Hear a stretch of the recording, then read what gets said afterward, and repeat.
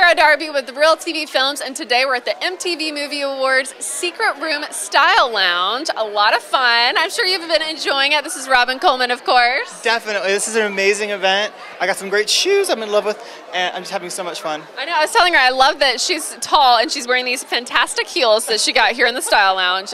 Really cool. Yeah. Now, you've been a really busy gal. You've been doing so much lately. Tell us, of course, you were in the Perry film recently, American Gladiators. Tell us a little bit about what you've been up to. Well, I did Tyler Perry's Medea Goes to Jail, Big Sal. I run this prison. And it was a huge hit, by the way. Yeah, Everybody loved it. It was so wonderful, and the premiere was a blast, and getting to see everyone again. Yeah. And I've been working on a couple of pilot projects, fingers crossed, but the biggest one to me is an unscripted comedy pilot. Oh, cool. So talk about controlled chaos, 15 comedians in a room, what are we going to do? So we're having so much fun with it. So.